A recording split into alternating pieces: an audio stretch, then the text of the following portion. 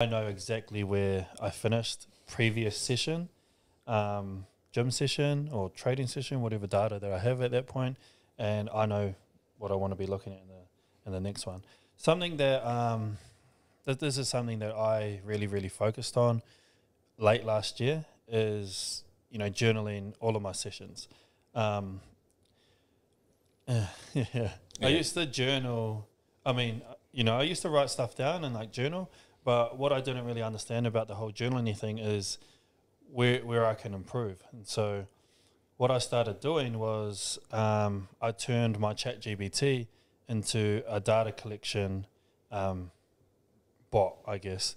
And so what I'll do is I'll journal to ChatGPT and I'll tell it, today I took 5 trades. I used this entry model. This one won, this one lost, blah, blah, blah, blah. Basically just give it a rundown of how my entire session went. And it'll just spit out, something to me, and it'll be like, that's fine. This is your win percentage so far. Today you actually finished on, a pretty good R&R. It was above your average. Carry on. Like, there's nothing that you need to be worried about.